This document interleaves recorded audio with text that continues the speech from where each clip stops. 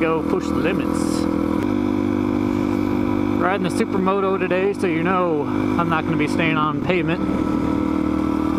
Gonna go push the limits.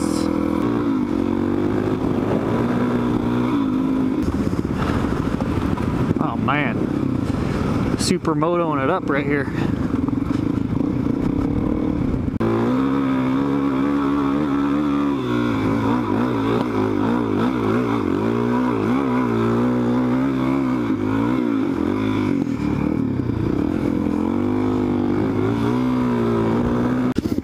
So should you get a Supermoto?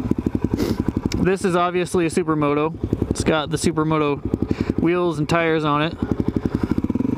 It's got a metal gas tank, which I'm not sure if the Enduro has a metal gas tank or not, but there are pros and cons to that as well. If you're thinking about getting an Enduro or Supermoto and you can't decide which one to get, you're in the right place. So the Supermoto, like this one, I mean, it's very rideable out here on the trails, especially if you don't plan on doing anything too crazy. You're definitely good to go on some trails, but the tires and wheels are made to lean a little bit more, so it'll make you dive in the corners out here, and it adds a lot of weight as well. So my reasoning for getting a Supermoto over an Enduro is the fact that this thing is on the streets 99% of the time. I spend very little time out here tearing it up on the dirt, so that's my reasoning behind it. It's way more effective as a street bike, but at the same time you can still take it out here and tear it up.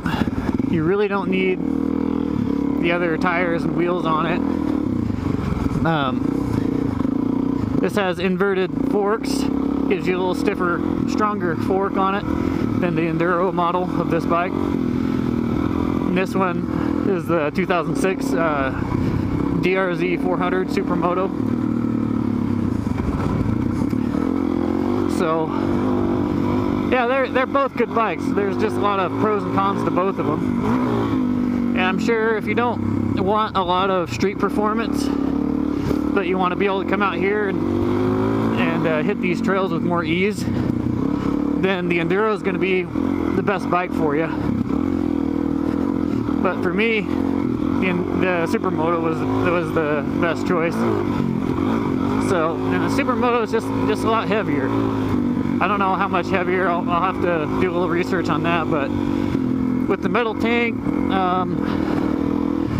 and the wheels and tires on this thing, I'm looking at a pretty good weight difference, I'm sure. So there's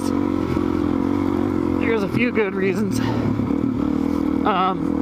The suspension setup's probably a little different on this bike.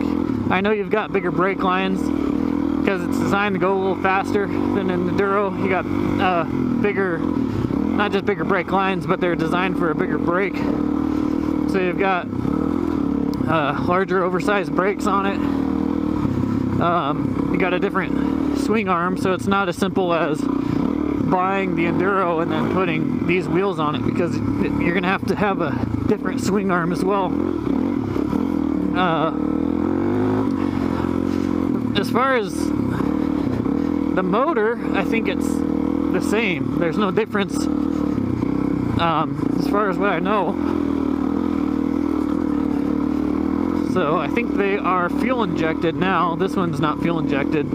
It's just the carbureted one. But I mean, you can tell it just tractors right up this stuff pretty easily. Might be a different story if it was slick or slicker. Yeah, if you're gonna just ride around, you know, neighborhood streets or slow streets, not sweeping corners, and you plan on taking your bike out and doing this a lot, I'd probably recommend the enduros. And it depends on what kind of enduro you get as well. If you don't want to start in the dirt, an enduro or a supermoto is an excellent choice, because most of this bike is plastic. If you go down on this thing, you're not going to do a lot of damage. So it's really not going to hurt this bike to drop it out here in the dirt.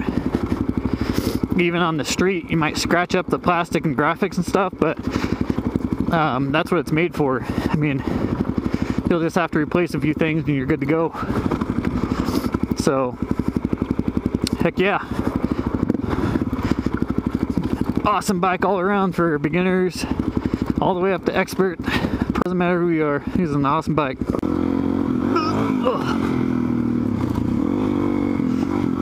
Anyways, I hope you enjoyed this video. Hope you got something out of it. Something good for a change, or maybe not, who knows. If you want to know anything else about supermotos or enduros or motocross bikes, whatever your question is, just let me know.